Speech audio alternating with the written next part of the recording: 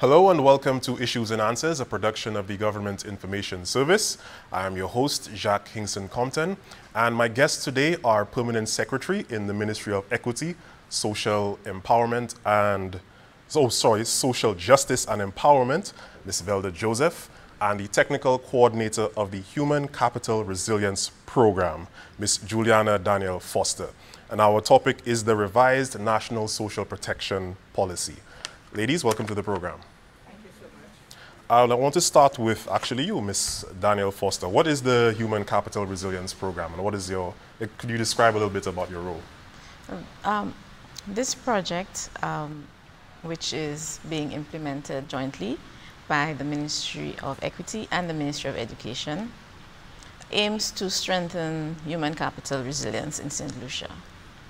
The main thrust behind this is a restructuring of the TVET Council at the Ministry of Education and providing support for persons to get qualified in TVET certifications, CVQs, etc., NVQs. This is component one. Component two aims to strengthen the social protection system, which will also provide support to our human capital by allowing for more effective interventions for poverty reduction, reduction of vulnerability. So I think this might be the first for St. Lucia, with the two ministries collaborating on one project, which is funded by the World Bank. So Ministry of Education holds responsibility for the funding, and me as a technical coordinator with responsibility for the component two, the social protection reform, I am assigned to PS Joseph, Ministry of Equity, to coordinate that aspect. And just for persons who don't know, what is TVET and CVQ? Technical vocational education. So you can get a certificate in a technical skill, and there are different levels. It's almost like starting from a certificate to diploma, degree, different levels. So these are offered by our skills training centers in SDC. Most secondary schools offer some of the CVQs, and then you have Sir Arthur Lewis, which offers the highest level of certification. Our NSDC offers training across the island, and I guess Sir Arthur as well with the Southern Campus. You have centers in Soufriere with NSDC. So the aim is to reach people. Now, central to this is, in the context of social protection, is reducing economic exclusion, which is why persons may end up knocking on PS's door, because they are deprived of the economic resources they need to make ends meet. And the Human Capital Resilience Project has led the coordination of the labor market needs survey, which allows us to gauge which professions or which areas of employment would allow persons to secure a more sustainable income, as well as where are the gaps in the labor market in terms of there is a demand for skilled personnel, however, the qualifications are not being met by the training institutions. And so the employers cannot get those persons to hire in St. Lucia. So if we could have a more coordinated effort where we direct persons into more sustainable economic activities, they would become more resilient, experience greater economic inclusion, and our national economic goals would be met better, and the strain and the burden on Ministry of Equity would be reduced. So it is all linked. You could see the genius in that, pairing the two when you think of it that way. But it takes a lot to be able to achieve integrated implementation, and that is where the technical expertise is needed. Of course. And PS, this next question is actually for you. I want you to talk about what the National Social Protection Policy is, and as well as what has been revised, because I understand it's a revised policy. So what it is and how it was revised. Right. So for some time now, the ministry responsible for social development knew of the deficiencies with our social protection system. In fact, I will go back into history and refer to an assessment that was done in 2010. The deficiencies were highlighted, the recommendations were highlighted as well to address those deficiencies. One of the recommendations spoke to us having the legislative framework and the policy framework to support a strengthened social protection system. In 2014, a national social protection policy was developed, and that was approved by Cabinet. However, as we go about looking at what we have and how we continue to strengthen and improve, of course you recognize that the environment is dynamic and things change. We recognize that, you know, there are issues that need to be addressed very prominently. There are still deficiencies within that policy, and so it was necessary for us to relook, revisit, and to improve or upgrade, as we say, that policy, that existing policy. We did that through a consultative, collaborative approach, because as Juliana indicated, social protection is really cross-cutting. It involves a number of stakeholders, and so we did not want to just sit in-house with a consultant and look at the document and say this is what it is and we need to review. But we wanted to ensure that all stakeholders were part of the process and the general public was part of the process. So during May and June, we had public consultations discussing the existing policy and discussing what needs to be improved in this document. I recall issues relating to gender and issues relating to strategic provisions for addressing climate change and addressing resilience building. We thought that this was not sufficiently addressed in the 2014 policy and that it needed to be looked at. Issues relating to disability, we also thought that needed to be looked at in this new or revised policy. We spoke of the approach that we had in the 2014 policy, and we decided, going through the consultative process, that a life skills approach was the best approach for St. Lucia, looking at it from the cradle to the grave, as we say, along the life cycle, and looking at what social protection provisions can be made for those vulnerable groups within the life cycle stages. We also looked at other issues relating to our pillars and how we strengthen our system. What is the institution that we require to adequately deliver on social protection services in St. Lucia? So we looked at all of that, we discussed it, and we have a draft, I'm happy to say, that we will be presenting to Cabinet before the end of this month, and then to officially send that document up to Cabinet for approval. That would then be the policy framework that will guide how we deliver on social protection services in St. Lucia. That policy spans an 8-year period. It's 2022 to 2030, and we will be monitoring. There is a monitoring framework attached to it. There's an implementation plan, and we'll be monitoring to see how we implement and how we progress along in meeting the objectives of the policy for 2022 to 2030. And I assume 2030 to meet the Sustainable Development Goals. That was the thinking behind it. And post that, we relook, we take a second look, we step back, we assess, and then we go into another cycle. So we would have a new policy post 2030 that would be for a determined period. So you've said a few things that lead me to some other questions that you mentioned. Island-wide consultations. Could you speak a little bit about that, or who the stakeholders were? So we had very interesting consultations. I have to say I was very pleased with the outcome and the attendance at those consultations. We had 5 of them, one in the north, so that was held at the Pastoral Center. We had one in Soufrière. We had for the eastern region in Dennery.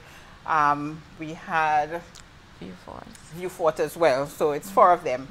And they were very, very well attended, and the participation was excellent. It was open, groups, organizations, advocacy groups, sporting organizations, community-based organizations, just open to individuals to come and discuss with us issues related to social protection, issues that pertain to vulnerable groups in society that they feel should be represented or better represented in an upgraded or updated policy. And so I believe the discussions were really good. We got very good recommendations to strengthen the policy that we have right now. Okay, and either of you could answer that. Was it more of a focus group-based sort of consultation? No, it was like town hall meetings. Just town hall meetings? Just town hall meetings.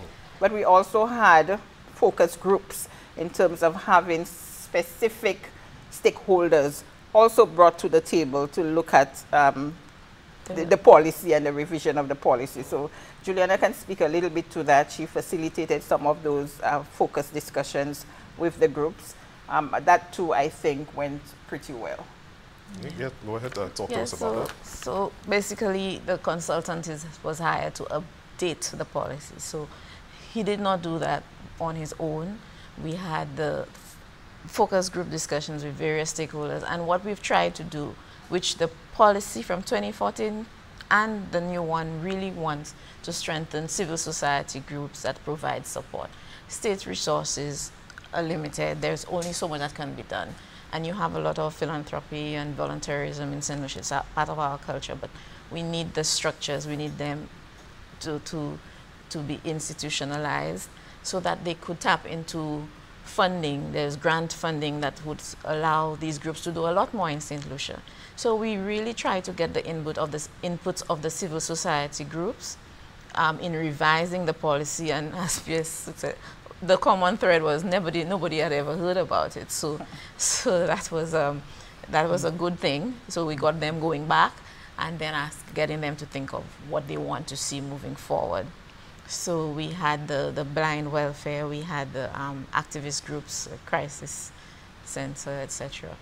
Of course, as Pierre said, the youth groups. We have Ministry of Youth and their youth officers. They are doing so much. You know, I will say I was guilty. I just thought of youth and sports until I had one-on-one with the youth officers. There's like one assigned to each district, as PS has her social transformation officers assigned to each district to work with community groups.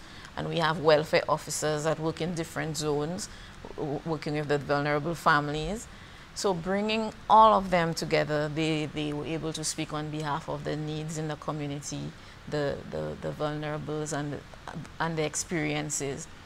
And then the faith-based organizations, trying to get their input as well. As you know, they do a lot of work. So I would say they have journeyed with the consultant from the review and the question of what needs to stay, what is missing, what should be added, and what is it that we were supposed to do since 2014 that was not done and we would like to continue working with. So the consultant was instrumental in leading that, providing the framework, because you know, a policy is not something you can take to the ground. It's not easy to do that. So we were able to use the system that is in place, the different groups, to get the information to the level of the community. Okay, we're actually due for a break, our only one. But when we come back, I know the PS mentioned earlier that the policy will be going to cabinet by the end of this month. So I want to talk about maybe what the public can hope to see when the policy is actually launched. Yes. So when we come back, we'll talk a little bit about that. Sure. You're watching Issues and Answers. Please stay tuned. We'll be back in a moment. Oi, you realize you step on my toe? Well, do something about it. Gasa, I bust in that man. Hold on. If somebody try to cross you, and the matting start to take you, no need for war or violence, cause the police there to help you. If a trouble start in this session, alright, no need for aggression. We don't want no violence in the place. Control your temper, respect each other. Don't let no trouble escalate, cause you know better. Control your temper, respect each other. Don't let no trouble escalate, cause you know better. Control your temper. A message from Mission Boys, Studio 758, Acid Creations, and the Royal St. Lucia Police Force. With my kids and I needed to make my own. I didn't make mine. Welcome back to Issues and Answers, a production of the Government Information Service. And we're talking about the revised National Social Protection Policy. And as I said before, with me are the Permanent Secretary in the Ministry of Equity, Social Justice and Empowerment, and the Technical Coordinator of the Human Capital Resilience Program, Ms. Juliana Daniel-Foster. Now, as I said before we went on the break, you mentioned that the policy will be going to cabinet by the end of this month. So we want to talk about the eventual rollout, possibly what an estimated time of when you can expect it to actually launch, if that's possible, and some of the things that the public is going to see moving forward. Well, I believe, Jacques, that as soon as we have an approved policy, we are ready to launch the policy. So I would imagine that before the year ends, we would have this big launch of the policy. And thereafter, we could look towards implementation of the provisions of the policy. One of the things that Juliana mentioned is the coordinated approach that is required for effective rollout of the policy and for delivery of social protection services in general. This is one of the things that we have crafted. We have sought to craft well in the policy, the revised policy, to ensure that we have a system that works well, that is harmonized in terms of rolling out the services. We often refer to persons double dipping and triple dipping. The assessment spoke to duplication of resources and duplication of what we offer. But if we don't have a system that enables us to deliver in a coordinated manner, you will get those kinds of issues surfacing. So that is one of the things that we have discussed, and we once Cabinet approves, we are looking to Cabinet approving this mechanism that will, support and advance implementation of this policy document. We are also looking to ensure that our systems and our services, our programs are harmonized, are strengthened. We are looking to the strengthening of the persons that are going to deliver. We recognize deficiencies there as well. Mrs. Foster spoke to our welfare officers. We have 4 welfare officers for the entire island. We are looking at 3,600 persons on the public assistance program alone, and that is just one of our social assistance programs. How do you build a capacity to be able to deliver and deliver effectively? How do you strengthen your referral systems so that you are able to refer based on the needs or the deficiencies of that household that you are dealing with? At the end of the day, what we want is for households to be so empowered that they build resilience, that they can live independent lives, that they can move forward, that they can take care of their livelihoods, they can take care of their family. And so we need to ensure that the systems are there, the provisions are there, the mechanisms are there, the programs are there to be able to support that. So it's a lot that we have as part of the implementation of this policy document. And I look forward to receiving the resources to be able to deliver as we envisage. Juliana spoke to the last policy, the 2014 policy, and we saw the drop in terms of implementation, not where we expected to be at this stage. Of course, it speaks to resources and lack of resources. Come 2030, we really don't want a repeat of that. We want to see very near 100% achievement in terms of implementation of this policy. And we are going to work very hard from the Ministry of Equity, the remaining phase of the project, to be able to advance the provisions that we have articulated under the revised policy document. Also, can you speak on the remaining phase? Yes, so as Pia said, the coordination is important, and the Human Capital Resilience Project has not only financed and advanced the revision of the policy, but there has been the development of a graduation strategy.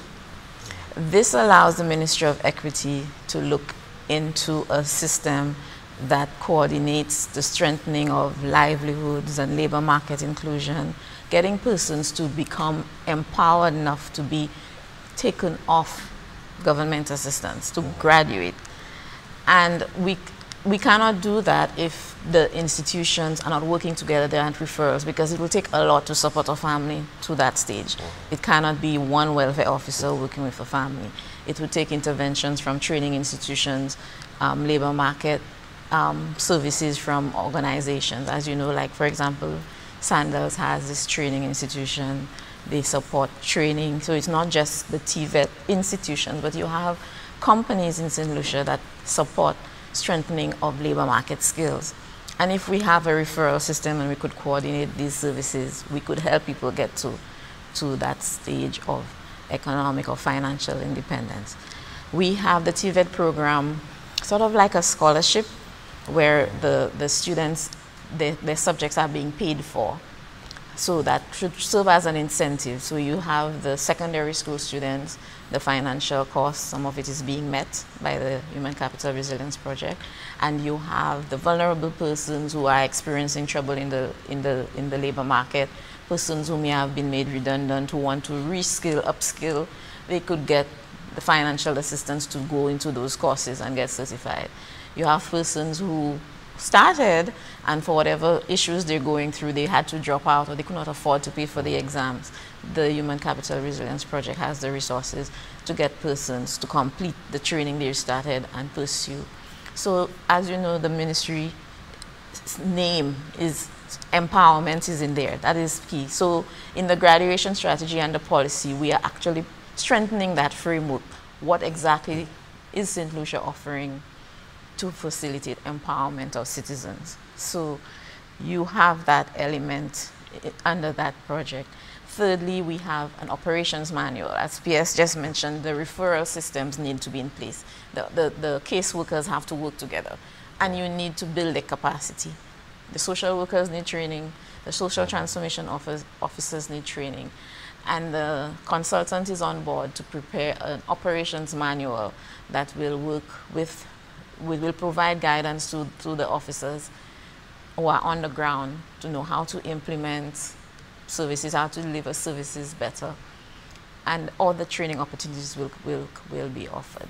Then we have the SIS consultancy, which basically we want to have a social registry, but an information system that will allow the officers to be able to share information and allow for more effective targeting and delivery of services.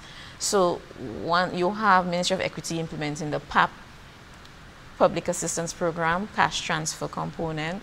You have a registry, we have electronic, we have databases, but it's all Excel and in-house right now. But the same officers are out there speaking to the same families and asking them the same questions over and over. Some people may enjoy telling their stories, but for some it's traumatic. It is having to repeat what has brought them to that point. And the civil society groups, the advocacy groups, that is something that irks them. They want us to be able to not re-traumatize persons, as they said. And so we have what is called the Ministry of Equity is using now, the National Eligibility Test, the SLNet 3.0. And once a household is assessed with that tool, all the information you need, whether you are an NGO, a government caseworker, you can have that access and you could decide that this person qualifies for whatever service. But the information is not shared. The system for allowing the integrated... Very private, yeah. It's private, yes, but of course these officers have to take an oath. So even if you make it available to them, it's within their professional practice not to disclose that information. But they shouldn't have to re-interview every household, because there is a national tool that allows you to have that information that you need to target the resources to the household. So we will have the SIS and we will have better housing of that data financed through the HCRP. And yes, I speak to graduation, and that when we went to the public, that was the area, and the policy has the pillars.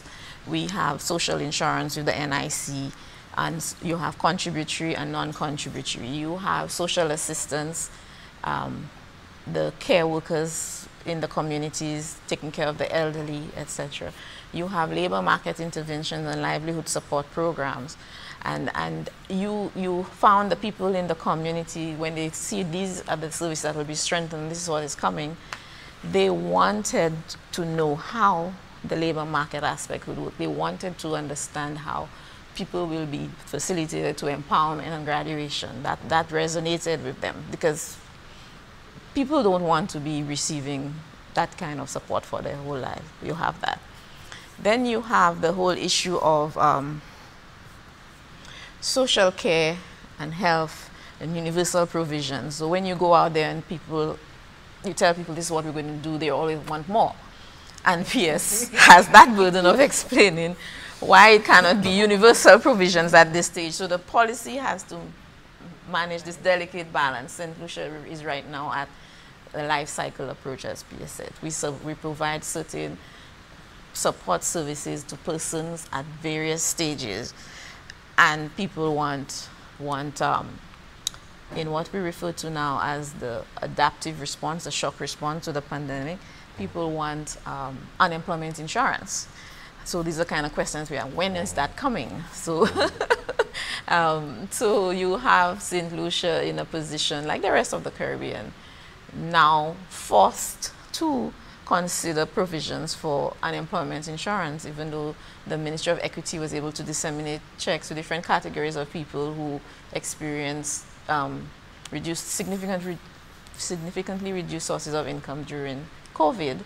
The structure was not there before. So the policy speaks to shock responsive and adaptive, and PS, before we could get the policy approved, has gotten hands-on experience in what that could mean for St. Lucia. So we have to go with what is being thrown at us right now. The policy has been responsive, I would say, based on the information out there. But one of the things that we have to address is the whole issue of disability support, as PS said, and we have spoken to that.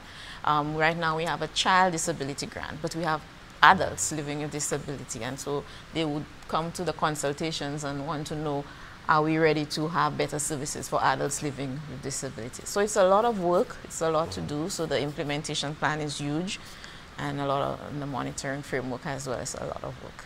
I do want to PS get to, oh yeah, go ahead. Yeah, I was just saying, I think one of these things that the policy really allows us to do very well is to structure our programming, re-look at what it is that we're doing and how we're doing it.